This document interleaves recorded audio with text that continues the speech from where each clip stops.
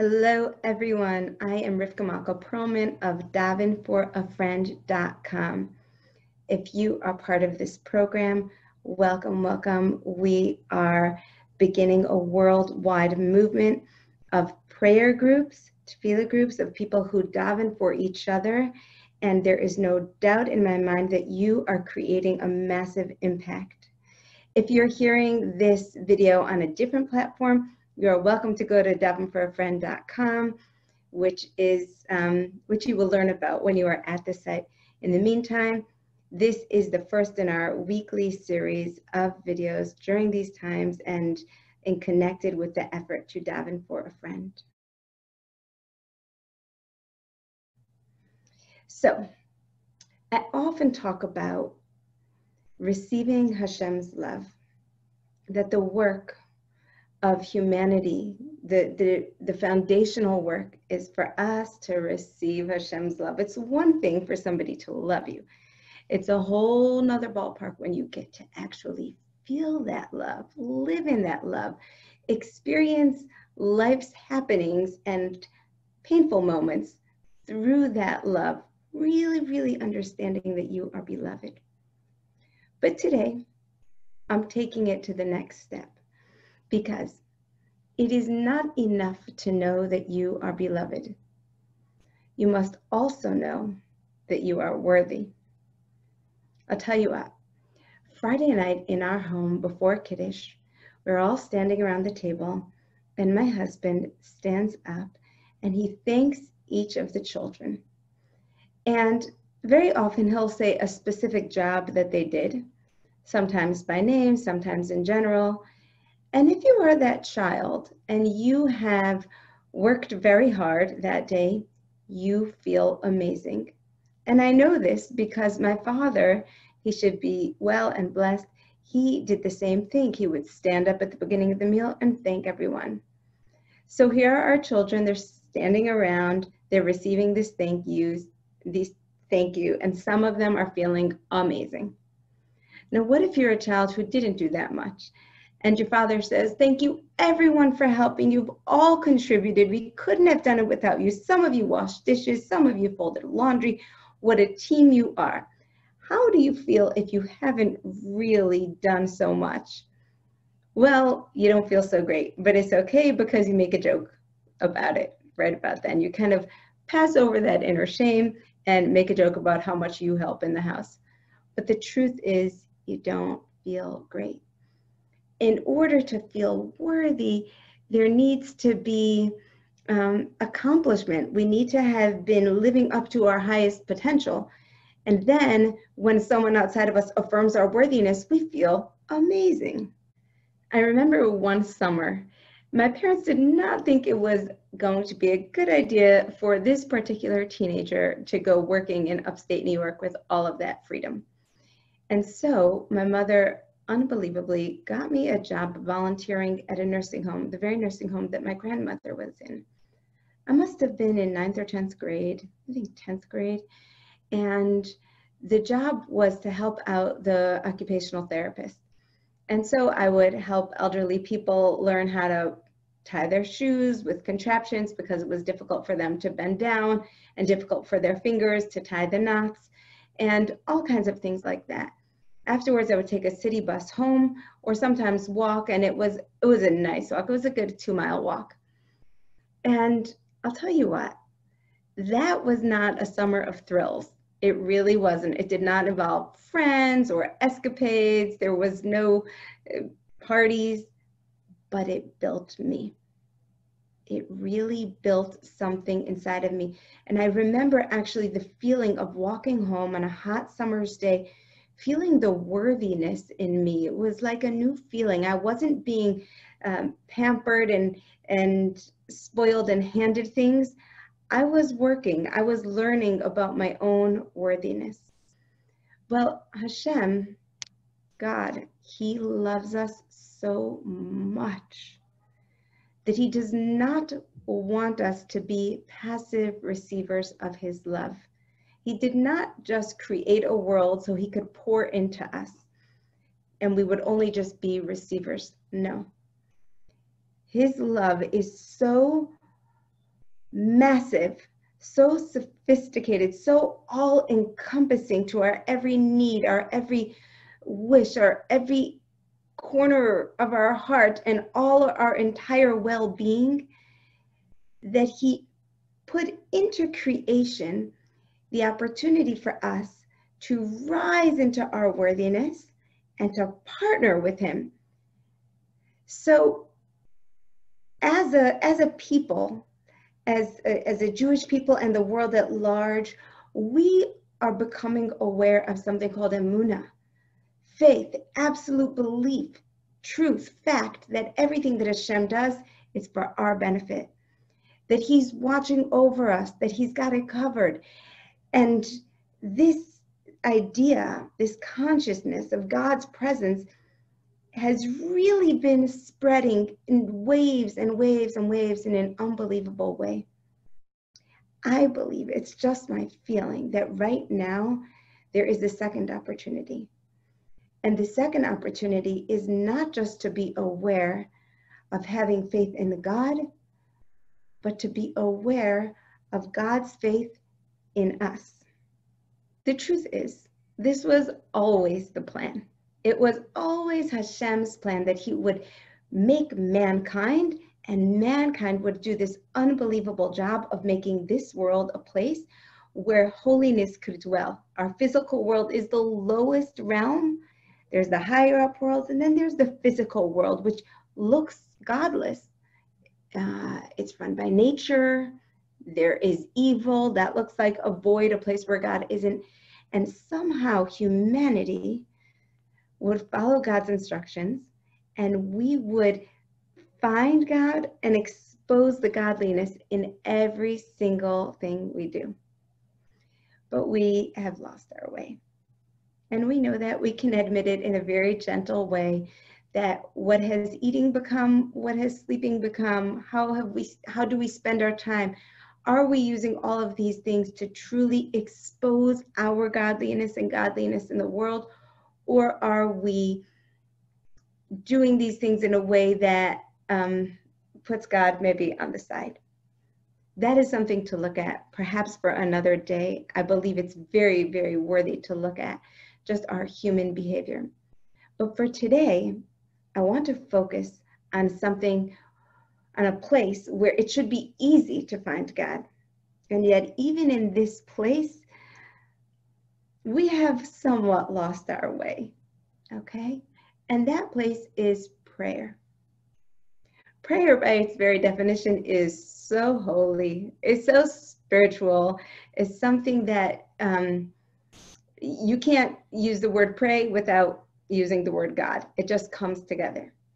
But somehow, prayer has become something that we have to do, something that's a chore, something that maybe it feels out of reach, or we feel out of touch with it. And it seems like that's one of those spiritual activities, and here's my life and prayer, two separate things. And this very thing that was meant to open us up to our belovedness and our worthiness, which we will talk about soon, how the mechanism works, this very thing has become also a place where we have lost our way. And I want to spend some time today talking about how we can find our way back into prayer. Because to find your way back into prayer is to find your way back both into belovedness and into worthiness. I want to share with you one of my role models in prayer, my mother. My mother is very careful with her language, because you see, how you speak affects how you think, and how you think affects how you feel. And so my mother would always be very careful never to say, I have to daven, as if it's time to pray, I have to go pray. She would say, I get to daven. And if she felt harried and things were in a rush and there was so much to do, and out of her mouth would slip, but I have to go daven, she would stop herself and say, I mean, I get to daven. I'm going to tell you a little bit more about my mother and her davening and her praying, because it's an image of what we can do, what we can be, what we can strive for in such a practical way. Many years ago, my brother, Gabriel, Alev Hashalom, did something so beautiful. My parents were going to South Africa, where he lived, and he wanted to do something special for my father. And my father's relationship with davening is very, very serious. He shows up no matter what. And he is careful with the words, and it means so much to him. And so my brother, who was not a carpenter, not a woodworker, none of that, did something that was an act of love. He made my father a stender, which is something, the English word, a podium. Yes, a podium, which is something that you can lean on during prayer. If you're standing up and praying, you can put your sitter, you can put your prayer book on it, and just, the book is very, very close to you, and you can look into it and oftentimes, concentrate like this, shaking back and forth. And so when my father went to South Africa, it was going to be Yom Kippur. And so my brother handmade this stender for him. Shellacked it, cut it, everything. Big, beautiful, handsome stender.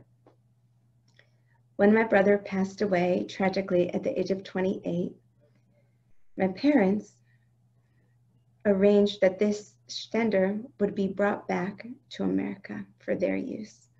And it sits there, I should say stands there, in the corner of my living room back home in Cleveland, Ohio.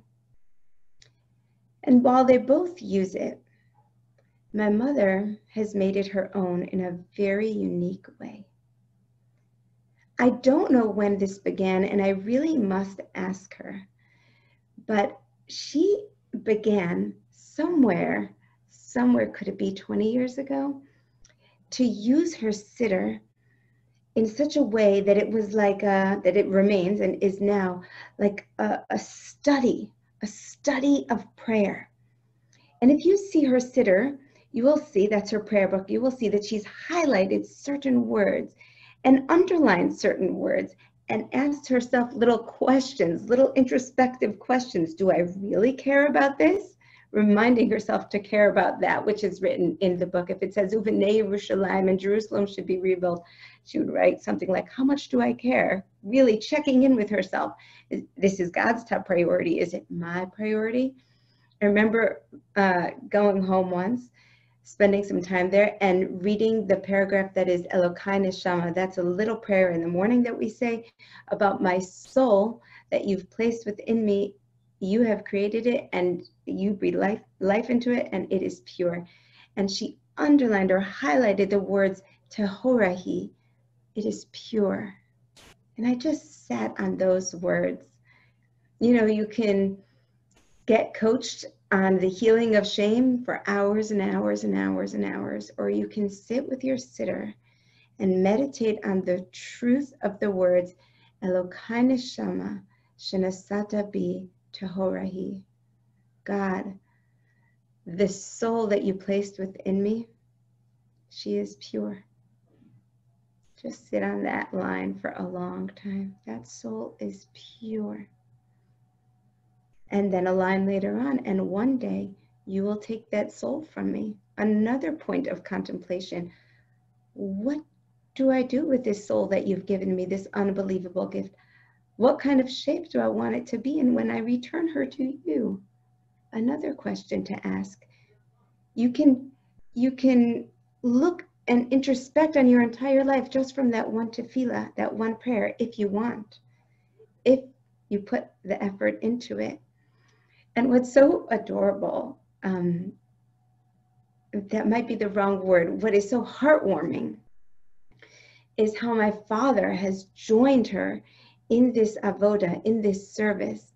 You can see his touches in the quotes that he wrote. He has very nice handwriting, and if she likes a quote and it inspires her, he'll write it for her and stick it up on the wall so she can look at it in her special davening place. And there's a lamp that he's clipped onto the stender as to make it easier for her to see, because the light is shining right on the words. And at some point she got a larger print sitter because that also would make it easy for her. And while I always grew up seeing my father make prayer a priority, it is very, very interesting for me to witness my mother's growth in prayer, because when I was growing up, her main job was not to stand with a prayer book. Her main job was to take care of us, and she did that so beautifully. So this wave, this maturing of spirituality in a different way was something that I got to watch and learn from and watch and learn from. And it taught me that it is never too late to impact your children and your family, which can teach us right now. It is not too late. However you have been praying or not praying, with intention, without intention, all of that, your family has been absorbing, and it is not too late to teach them something else through your actions, to stand taller, to be more worthy in prayer, to take in this avoda in a much more proactive way. It's not too late, and your family is going to learn and benefit from it. Families are home right now. They're watching. It used to be that the children were off at school while you did whatever adult thing you do. Now is the time where we craft our days. What do we want our time to look like? Who is the woman that I want my child to see? Who is the man that I want my child to see? Because they are taking notes. It's fascinating. It is fascinating for children to see the insides of their parents' workings. When your children are home with you, they're getting to see you up close in a new way. What matters to you? How incredible is that? And so even if you are at a stage in your life where you do not have time to stand still in prayer, how you talk to Hashem, to God throughout the day, thanking Him, asking Him, praising Him, noticing Him, they're watching, they're learning. And every time you eat and make a blessing, they're watching, they're learning. Not only that, Hashem Himself, who has invited us to be partners in creation, He is watching, He is learning. Who are my children? Who is this daughter? I have slowed down all of time so that my children can recalibrate throughout the world, because they are human and they have lost track, as human beings will do.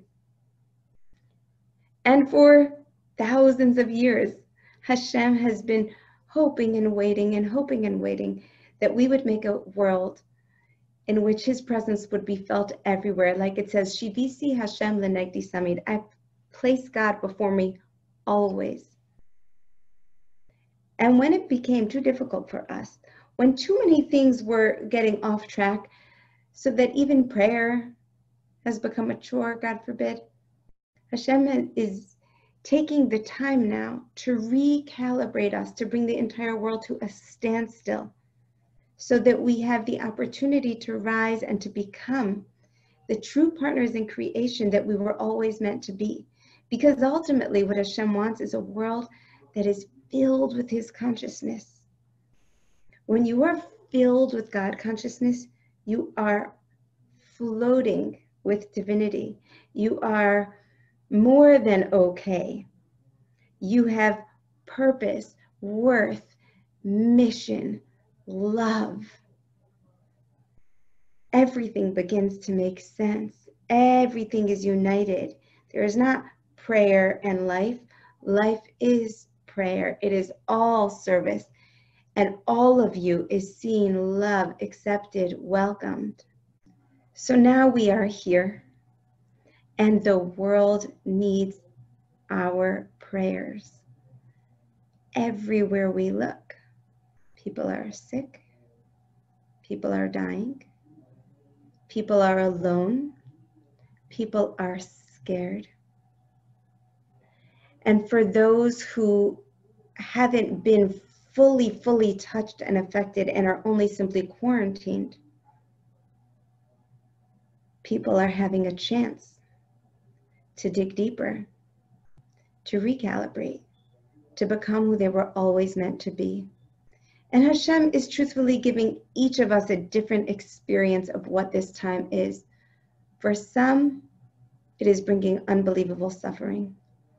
For some, it is bringing unbelievable contentment.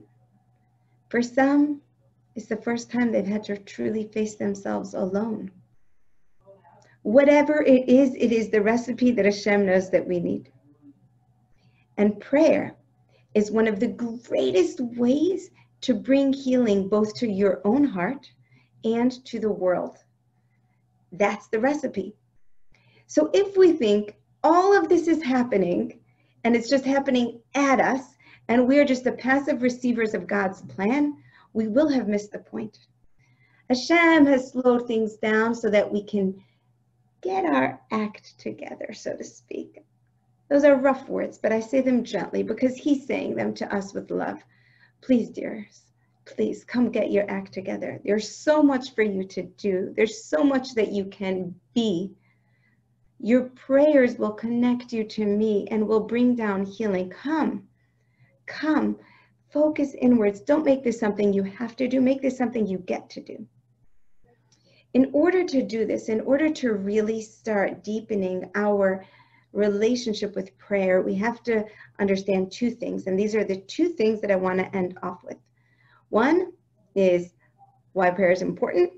And we're going to do that kind of short. Just we mentioned that we'll talk about the mechanism.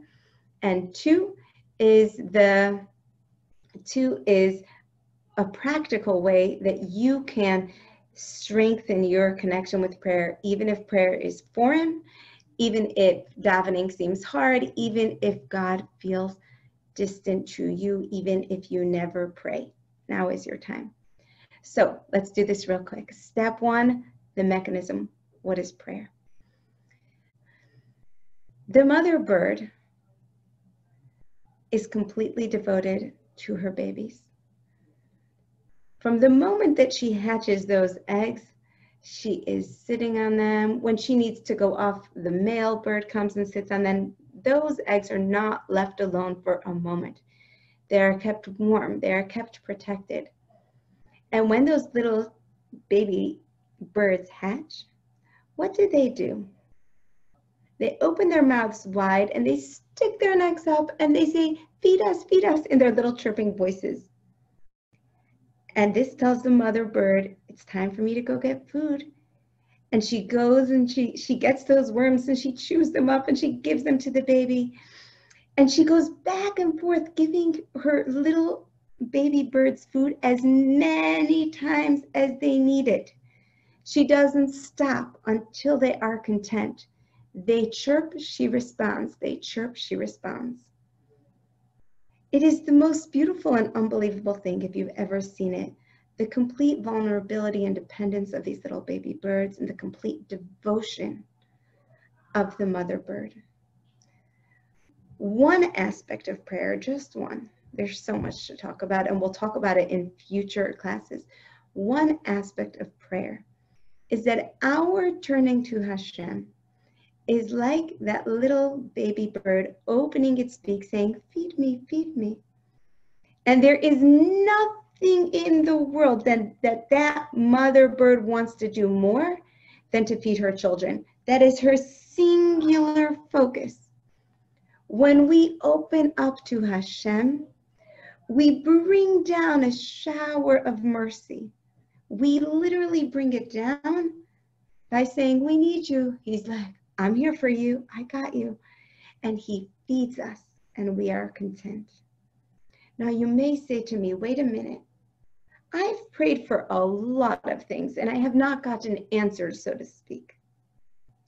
And so we make a delineation. There is the filling up of Hashem himself that literally brings us to fullness, like you've had a delicious meal and your stomach is full, that you get from investing in prayer.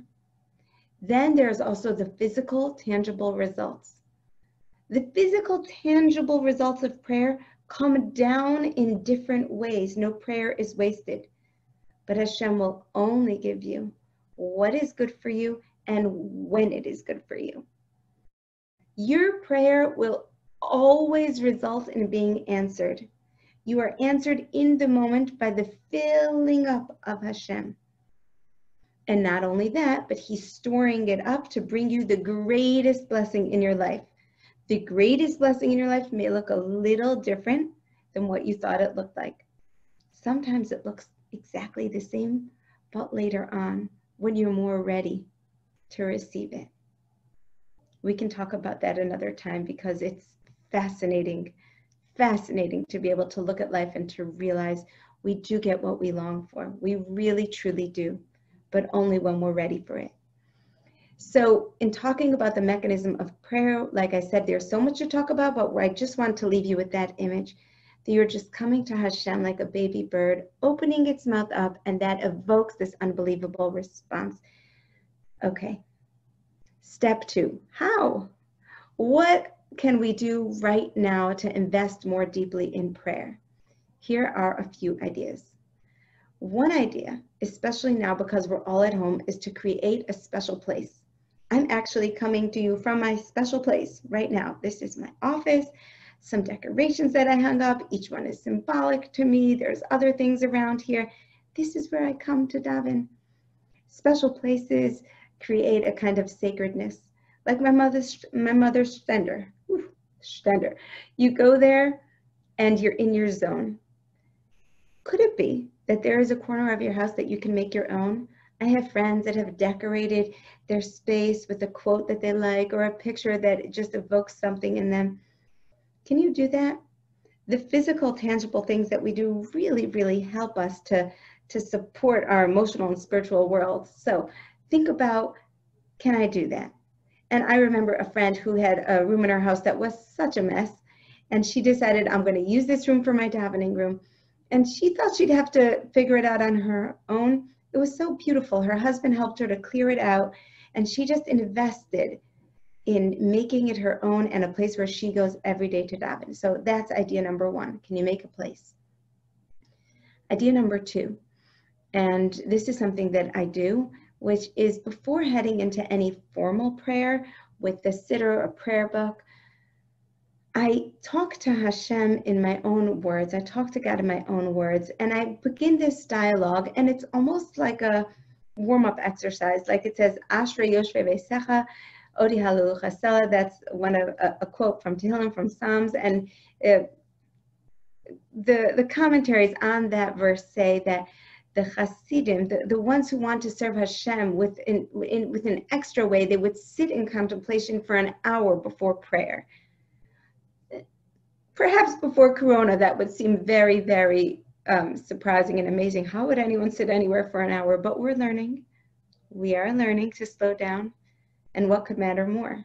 So I'm not saying to sit for an hour, but 2 minutes, 3 minutes, 5 minutes, if it moves you, 10 minutes, to talk to Hashem in your own words and to start to move your heart in the direction of prayer, so that when you open up that book, it's not just saying someone else's words. You are ready to pour into the words and to let the words speak to you, just as my mother would let the words of the siddur speak to her. But you've got to prepare the heart space.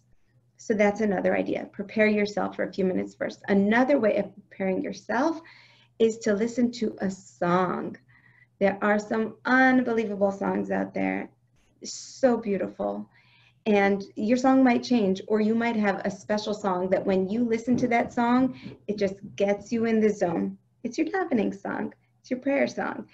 And that is one idea that really can be beautiful. I remember doing that for a while. I would walk around with my headphones and just get into the zone and then put them down and go right into the Shemona Esrei. That was my practice at some point. So that is another idea. Finally, one more idea.